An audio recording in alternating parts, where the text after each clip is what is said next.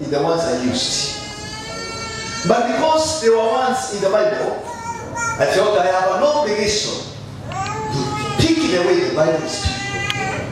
Why should I change the word when the Bible was not trying to change it? No wonder we have these problems in the church. Nisema communicator or proven person mtu anadini is someone who is immoral. I talked about sexual perversion. Engaging in illicit sex. Sex outside God's program for sex. I talked about that. And I'm sure some of them are on YouTube. You can go to Jesus Tabernacle Church YouTube. You can get those messages, listen to them again. So I also led you in the issue of those who have gone to the Lord, depending on the Lord be said, and those who have been caught in fornication, I gave a chance to confess. And I also led you in a prayer. So I think my obligation, my duty to you on those two is God. If you perish because of those two, I am clean from your blood. God will not demand from me. Why? I share to share you these truths. So I have one more which I want to finish up. I also talked about it. He is saying, looking diligently, lest any man fail of the grace of God, lest any root of bitterness springing up trouble you, and thereby many be defiled. In fact, there is no other group that causes many to be defiled like this issue I am bringing to you. The root of bitterness. It does not only affect the person engaged, it also goes further and it causes many people to be defiled. So I took time on that. Today is the application of it. So today I want to make a request to you. I want to ask you to forgive them. I want to talk simply and shortly about the necessity of forgiving. So, forgiveness, I'll come to it again. Forgiveness is the application of salt for healing and preservation of life. In the book of 2 Kings, chapter 2, verse 19-22, we read it. When the sons of the prophets and elders of the city of Jericho saw what had happened as Elijah went to heaven, vile alikuja akabebwa na chariots of fire, wakaona manto imeanguka, wakaona Elisha amechukua hiyo manto, akapitia Jordan, akauliza where is the Lord God of Elijah? He struck the waters. The waters were violent, akapita. They recognized they had another prophet with them. That is Elisha. So when Elisha went to their city, wakamwambia, man of God, verse 19, bro. The situation of this city is good as you see. But the waters is not. It produces bitterness and death. Bitterness and death. Elisha akamwambia nini? Aliwaambia nipatie a what? New what? New cruise? And put salt there. He went with that salt or that wand or cruise to the source of the water. He cast the salt there. And he said, thus says the Lord, this water will never produce death and bury land again forever. So thus says the Lord, I have healed these waters. There shall be no more death nor bury land. The waters were healed. So I made a statement. I said, forgiveness is the application of salt and the prophetic word. Because hiyo maji ilikuwa inaleta kifo. Wanawake wakiwa na mimba, wakikunywa hiyo mimba inatoka. Ikitembea kwa mimea haitoi kitu, inakauka. So, forgiveness is the application of salt for healing and preservation of life. Your current state is pathetic. Before I look for forgiveness. Kwa nini nasema hali yako ni ya kuhurumiwa?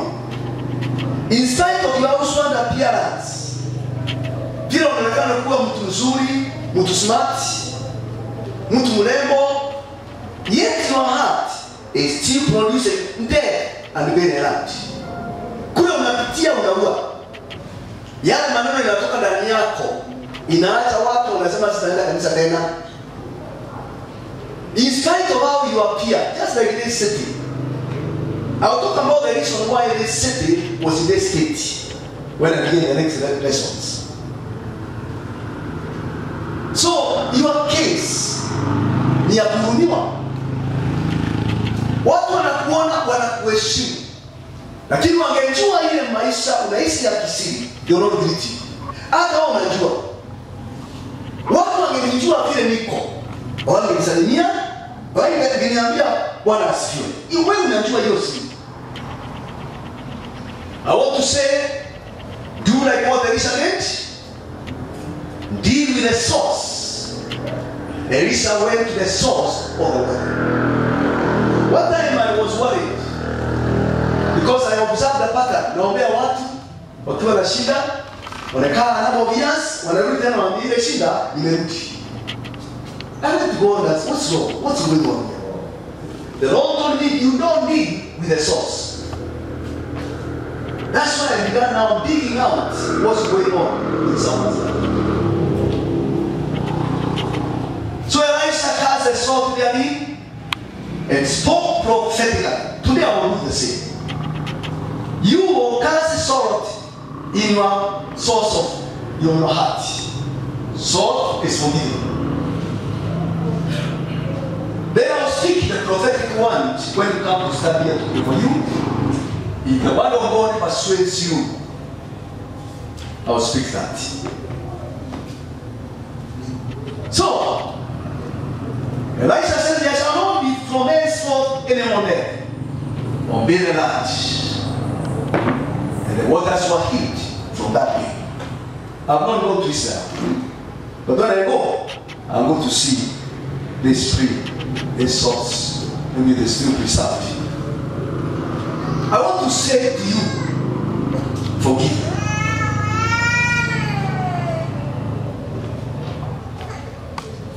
Who? Those who have caused pain in your life.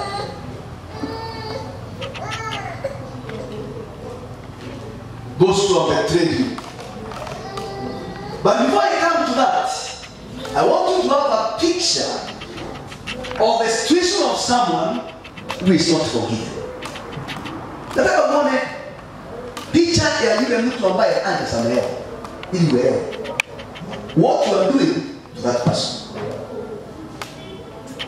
In the book of 2 Kings chapter 4 verse 1,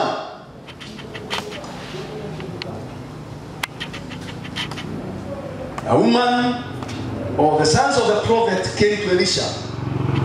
Akamwambia, man of God, my husband feared God, as you know. But now he's dead. Hii ni hali ya maisha. Sinaweza mtu anaenda, anaacha bibi yake au bibi yake anaenda, anaacha mume wake. Wewe atumbisi kwa nini? Ilifanyika nini?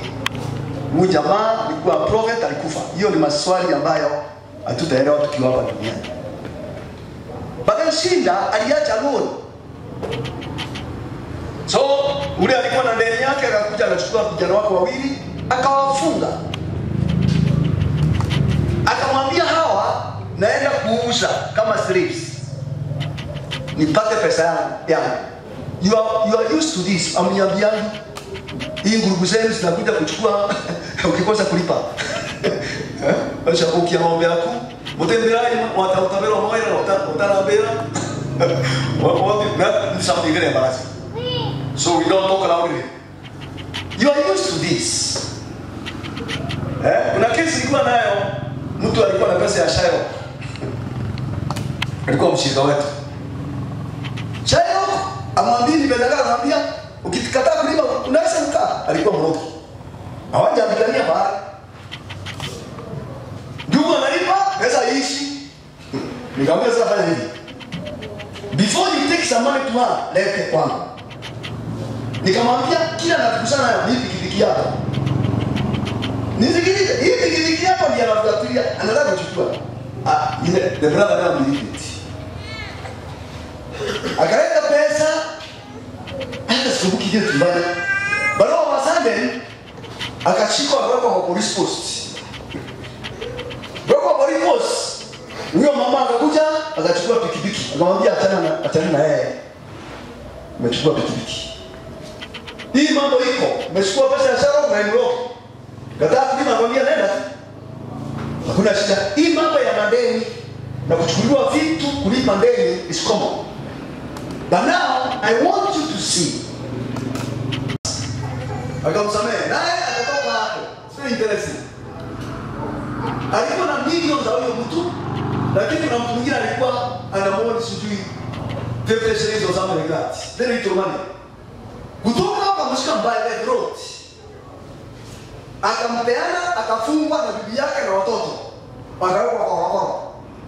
Ule mkubwa akasikia vile amefanya. Very interesting. Akakuta tinikusamehe ndio mkubwa.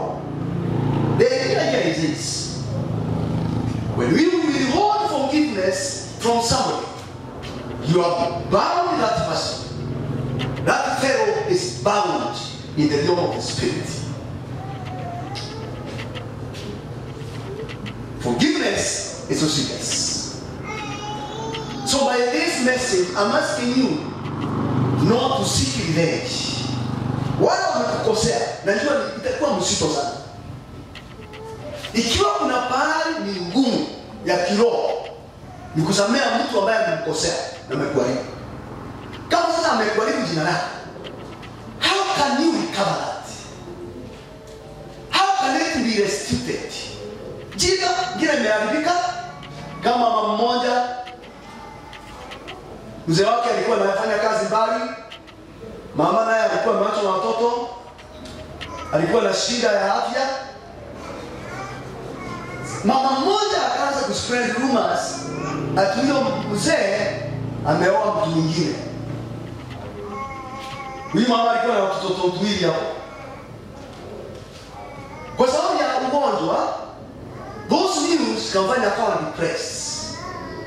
Alikuwa anakujanga, akifika Wangeti, anakuwa met by the chair wife na watoto wake. Wangeti. When we came this time, it was quiet. He wondered what is wrong. When he went, the unbelievable happened. The mama, because of the depression and those bad news, she took her life and the life of the two children. They were dead. And ni mtu tu akagundua kimundomo. Kimundomo kama chafro na ski kuongea kitu ambacho kiko. Sasa mtu kama huyo, the issue of giving such a person is very hard. So I'm aware I'm dealing with delicate things in this service. But you know, it stands between you and fulfillment of God's program for your life. So, don't seek revenge. You read in Acts 7:16. So Stephen is dying. Wanapigwa mawe na watu, wanatoa shati, wanapatia Saulo. Saulo akawapa the present Paul. Yeye anasimama juu ya nguo, wanamchapa mawe akiwa na shati. Stephen anapigwa mawe. Anaita Mungu, Lord Jesus, receive my spirit. Mungu akakataa. Lord Jesus, receive my spirit. Kwa nini alikataa? Because those fellows who are killing are bound in the spirit world. Among them is a soul. How can I receive you when you have not released the fellows that are even killing you? So Philip called on the Lord. Anasema naona Yesu, lakini Mungu alikataa kuchukua roho yake. Finally akasema, Lord, Lord, Lord, with a loud voice, lead not their sin to their charge. Lord, lead not their sin to their charge. Then he gave the ghost. He died. Mungu alikataa kumpokea mbinguni kwa sababu atakuwa amefunga watu milele. Hii kitu ni mzito. Huyu mtu amekosea, is bound with the spirit world.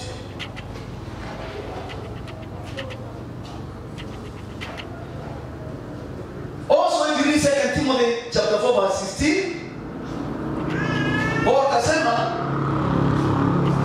at the crucial hour, all men forsook me. No man stood with me. Wote wakaniacha kwa koti. Then he said something. He said, I pray to God that it may not be laid to their charge. Hii makosa ya kuniacha wakati ule nilikuwa na wahitaji kushuhudia mimi sikuchoma roho. Wasimame na mimi wapendwa, wale nimehubiria, nimehudumia, nikaangalia koti watu wangu wa kusimama na mimi, hakuna hata mmoja. Akasema, Lord, don't lay the sin to their charge. That's forgiveness. Why forgive? Paul understood. Because if Stephen never forgiven there, if Stephen never released it, Saul of Tarsus could never be saved. Sasa nataka uone church uzito ule unavamia yule jamaa ambaye amekosea kwa maisha. Yule jamaa amekukosea kwa maisha yako, uone kile kimekuvamia. But why forgive? Number one, God forgave you. I don't know whether you have ever imagined that God has forgive you for you to be saved. On the cross, Luke 23 verse 34. When Jesus is hanging there between heaven and earth, he cried out, Father, forgive them, for they do not know what they do. So number one, God forgave you. Jesus prayed before he died. Why did he pray that he be forgiven? Na uko umezaliwa. Ni dhambi za wanadamu simfanya aende kwa msalaba. Dhambi zako. He told his father, forgive them. These who are killing me here, they do not know what they do. We shall come to that later. God heard Jesus' prayer. Because Ephesians 4:2, verse 2. It says the last part of it, forgiving one another, even as God, for Christ's sake, has forgiven you. The reason God forgave you is because of Christ's prayer for you. Huyu jamaa amekuharibu. Huyu jamaa amekukosea. Mungu atamsamea kwa sababu ya wewe. Kwa sababu ulimsamea. So God has forgive us for Christ's sake. Kwa sababu ya Yesu mwenyewe ndiye aliuliza tusamehewe. So God forgive. Think about that. For you to be saved, God and forgive. Number two, those who hurt you did not know what they were doing. Luke 23, verse 34, part B, the second part of it. They did not know what they were doing. When I say that, you may not believe it. Hawajui. Walijua wananiharibia maisha. Walijua wananiharibia ndoa. Walijua wananiharibia kazi. Hii mashida yangu ilitoka hapa ikakuja Muraga Technical. Walitaka niwe interdicted bwana. Nikaitwa na bodi bwana. Kwanza nilitoa klasi ya hesabu. Kwa sababu wanafunzi wanaamka hesabu sana. Nilikuwa na BC ilikuwa number 1 2 in the district. Nikatoa periodic construction. Nikapewa mahesabu ili nishikwe vizuri. Watu wanapata hii mathematics. Tena sijamaliza syllabus, nilipewa klasi ikiwa nimechelewa. What are you saying? Kesi kaanza group PTA, mwishowe chama mnakuja ananiambia Mr. Ngatuni hesabu haifanyi vizuri. Nikamuuliza, "What? Wewe unatoka wapi?" That means head of subject ameshindwa na mimi, head of department ameshindwa na mimi, ndege ameshindwa na mimi, principal ameshindwa na mimi. Wewe ukikuja kuongea na mimi. Ambia wewe, ya vizuri, kumbe nilikuwa napangiwa. Nilikuta tu nimeitwa na bodi bwana. Jana kunitandikwa bwana. Ili niose vizuri watoto wangu wa chokora. Together, long story short, I was not interdicted. That's not. Watu wanaenda kupoteza kazi. Ati wanasema ndio. They never knew what they were doing. Kweli hao watu walikuwa na misumari 6 inches. Ni 6 au 9. Wanapigia Yesu, hawakumjua kile wanafanya. I'll show you they didn't know. Hawakujua.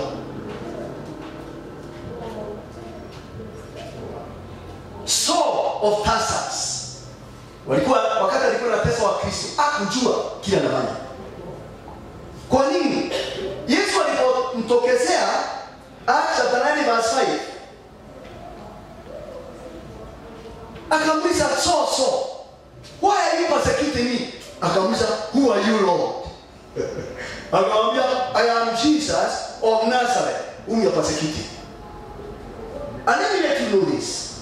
If people know that by bringing all those problems to you, they are doing this to Jesus, they will stop.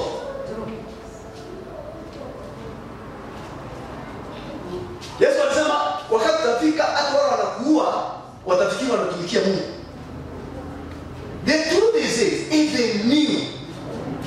they knew it's Jesus they are persecuting, they will not do it.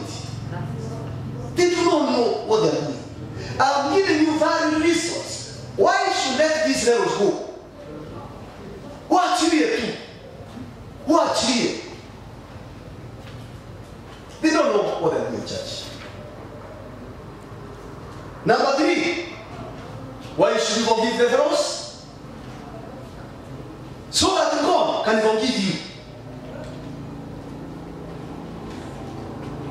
The death toward God, yale makosa ulikuwa unafanyia Mungu yalikuwa makubwa na mazito, lakini Mungu anakusamehe. One of the reasons you should forgive is because God forgave you. Mark 18 verse 35. Ule jamaa akamuuliza, wewe nilikusamehe ile deni kubwa, si ungesamehe hata huyu mwingine hiyo ndogo? Alafu akamuuliza kwa prison mpaka alipe ile deni alikuwa amesamehewa. And so the Bible ends by saying, so shall God do also to you if you from the heart forgive not one another from the heart the sins. Ikiwa utasamehe huyo jamaa, yale makosa yote umesamehewa na Mungu itarudishwa. Hata ingawa Mungu alikuwa amekusamehe, kama huyu jamaa, huyu mfalme alikuwa amemsamehe na akamwachilia. Aliitwa tena, akaambia, si nikusamehe ile kubwa kwa sababu ungelipa. Si ungesamehe mwenzako. He commanded him to be bound and to put in prison mpaka alipe. Atalipa akiwa wapi? There is a debt you can't pay.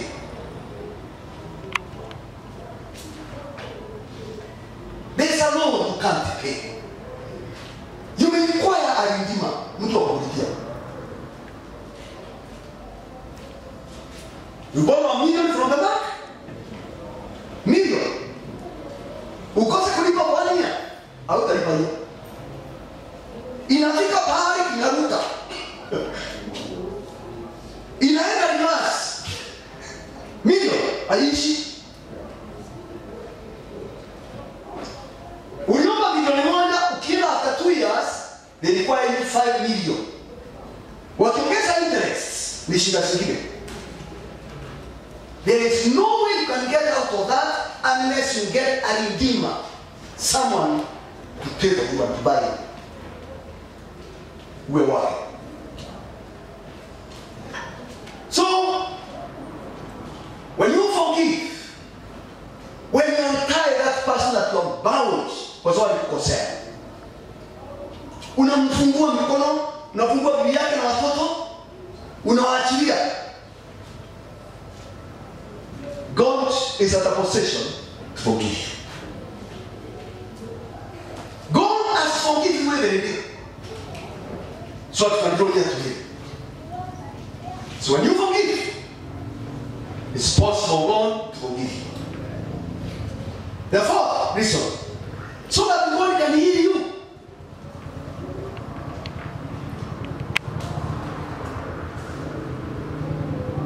So that God can heal you.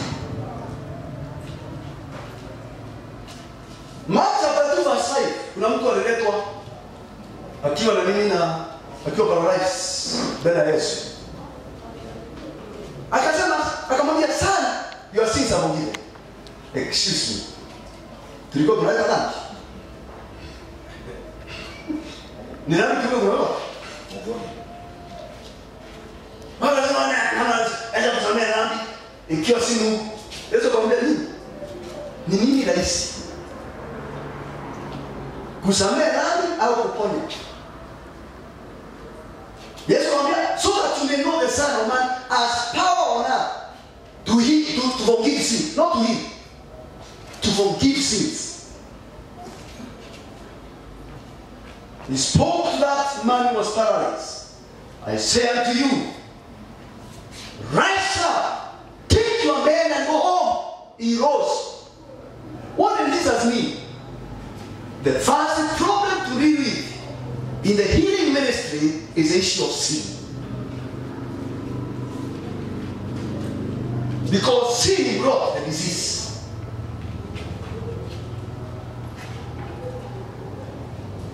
But we don't want that. We don't want to judge people.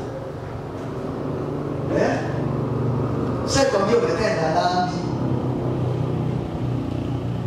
Ikifika hapo, sinjari because I'm fighting for your life. Kuna kesi nileta pale toka ya zamani sana. She was involved in sin.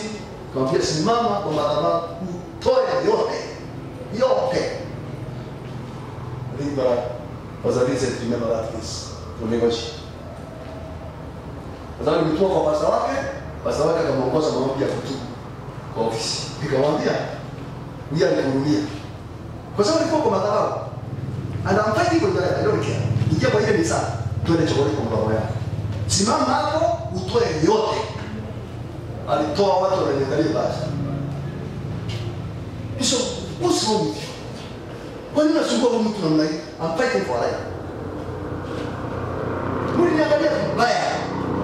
Vibaya na I'm fighting for life, I need care. Anatoa makamasi machozi, anabia akieleza story yake ile ndani na alikuwa sekretari wa kanisa.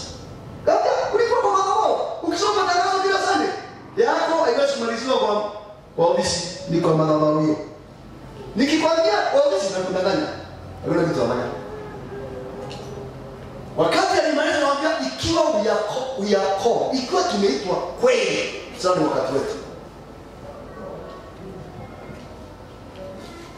God healed that she's alive up today.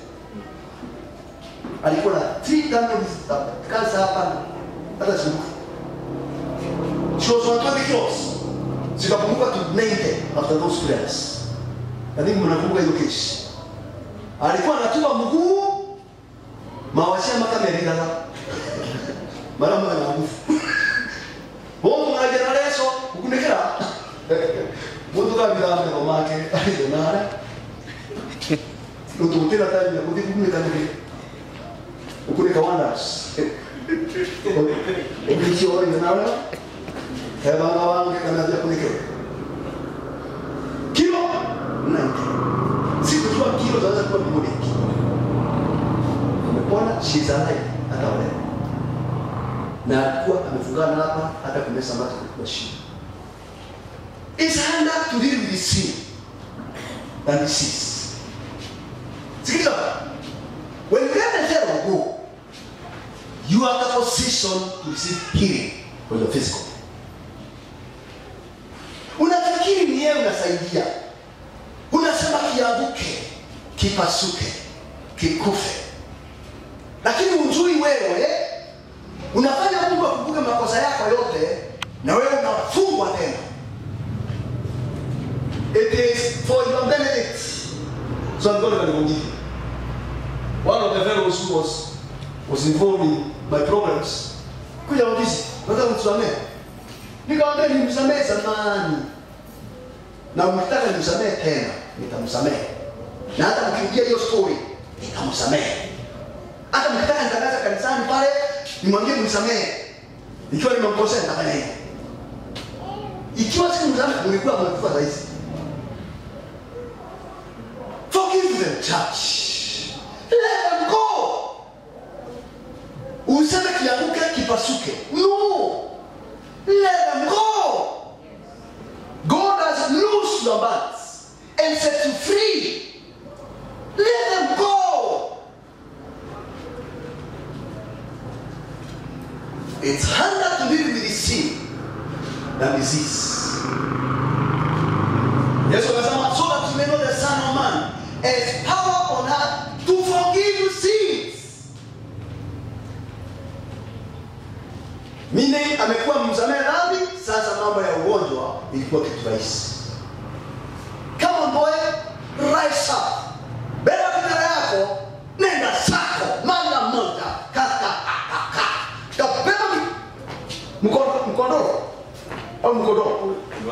Mkodoro. God talks about. Your healing is very easy. If sin is dealt with, but very few people are there to tell you, hapa si kusuri, na they don't want to embarrass you. Wanasema they say, who wants to confess here? Hakuna mtu. Walisho communication. When the disease bites, that's when you know what I was saying to you. Watu watanichukua mimi ni confess na bibi wa mtu. Who cares? Kwa nini bwana? Josh. Hata ukijua mateke kwani kachana. Ndipo yake hao watu mshukua kwa polisi bebe bora ndio. Ndipo yake wakantishe. Na kwa baba. Anaomba ono baba. A fight for your life. I better embarrass you hapa. Na niokoe maisha yako. Ukae siku kidogo.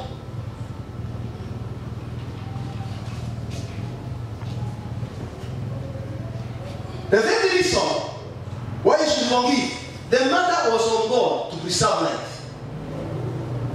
That's what I told you in the book of Genesis 50 verse 21 concerning Joseph's brothers. Walikuwa nasikia hukumu. Joseph akamwambia Bwana, the issue was of God. And I want to tell you, mambo tulikuwa nayo hii kita yote. Church, it was of God. Please.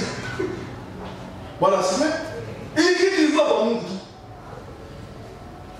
It could go another way. It couldn't go another way. Lekani ya tunamu. Achana nao. It could go another way. Mutaona in a short while. Ni msikie tena namwambia ile kitu nataka tuende tena. Usijifanye mjuaje sana. You are dealing with me. Afadhali pia ifanyika. First of all, I will not stand on him. You're still alive. Akami niko hai. 18 years. Nimepangiwa, nimetishwa, nimepewa vitisho, lakini sijakufa. You can't compare this with that piece of land yet you are seated by it. You can't compare this with America. Barabara hiyo hiyo tolewa. Pale Mungu ametufikisha sasa. Utaona. Ndio kama fupi. Ndio kimya na ngoja. I know what you're waiting for. Leave them alone. They have no choice. They can go that way. They have to go that way. The matter was of God to preserve life. Your life is preserved and the love of others. Please deal with the offense, producing bitterness. Deal with that root. How do you do it? Forgive. Apply salt to preserve life. Tell Jesus to show you his hands and his feet. In the book of Luke 24, 39 to 40. When Jesus was on the bed, there's something he did which is very important. He showed them his hands and his feet. Kuna mtu mmoja aliuliza tutajua Yesu na mgani kule na wengi kama yeye, malaika ni kama yeye. There's one thing that makes Jesus different in heaven. Up to today, the wounds in his feet, in his hands, in his side. The mark of redemption, the mark of the price he paid for your salvation. Hakuna mwingine na hizo marks. We read the prophetic one from Zechariah 13 verse 6. Akiuliza, what are these wounds in your hands? He was talking about Jesus. He said, they are the ones I served in the house of my friends. Those who cause very serious wounds in our lives, they are those our friends. Those who we love, those who are trusted, those who we have sacrificed to out of your life.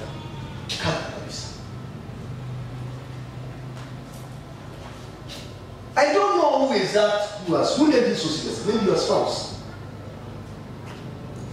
Or maybe a girlfriend or a boyfriend. One time,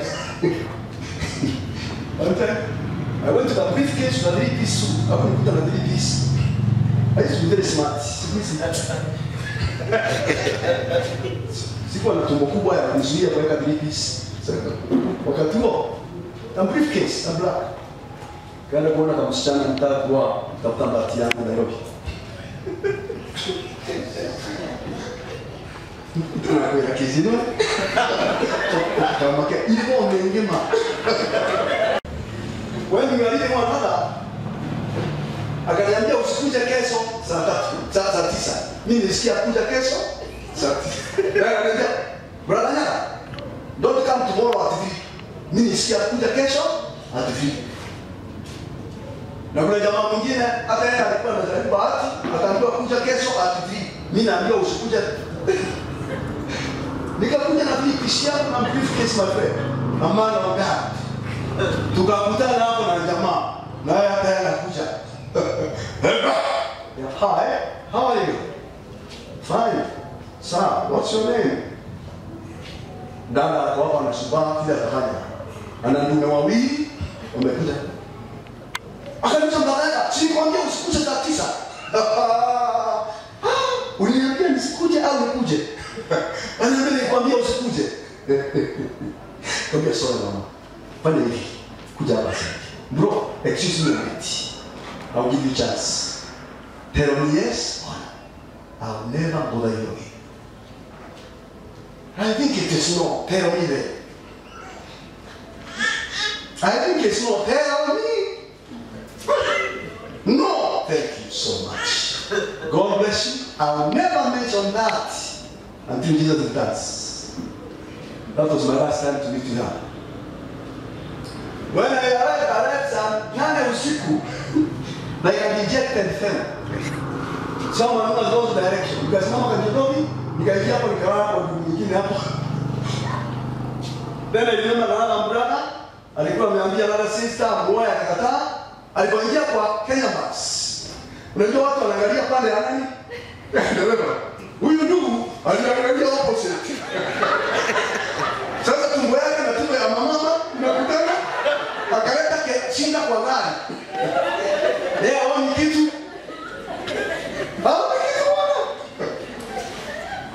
I don't know who has acted. Someone who loved, someone who wanted to marry, someone who wanted to marry you, or someone who married. Hiyo sakasaka zote you're in debt.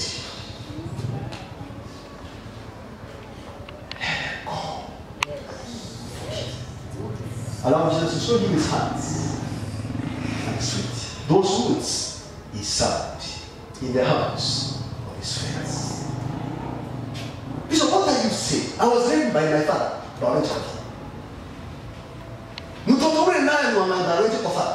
What are you saying? I was raped by my cousin. I was raped by my stepbrother. I was raped by my uncle.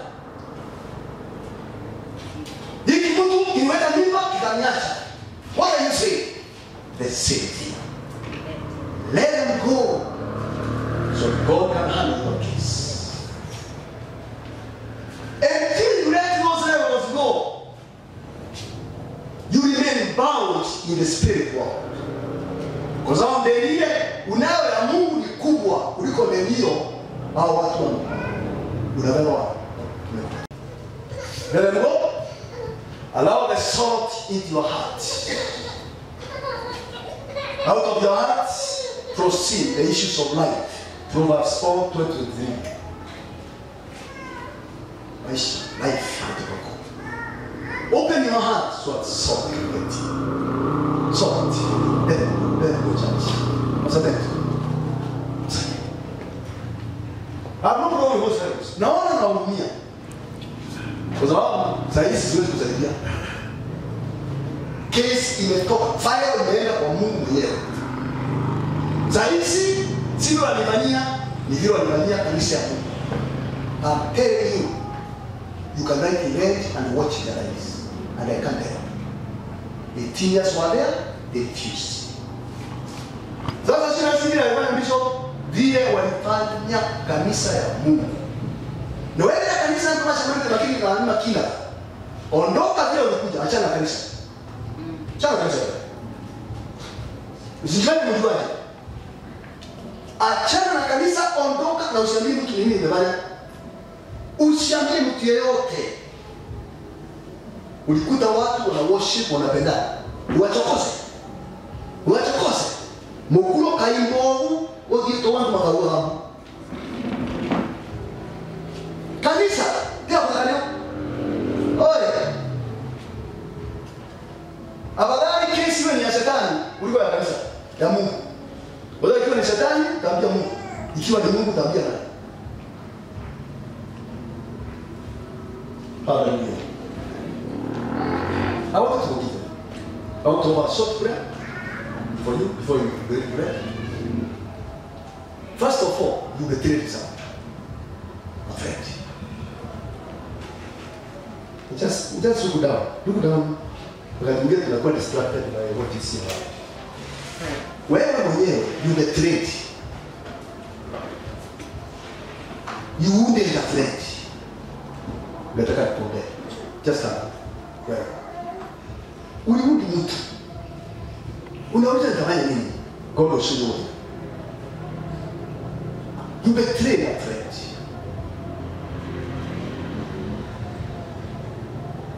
Before I pray for you, because of the wound, first of all, I need to deal with your wounding something. Kuna mtu alikuwa na trust. You betrayed. So, quickly, I don't have time.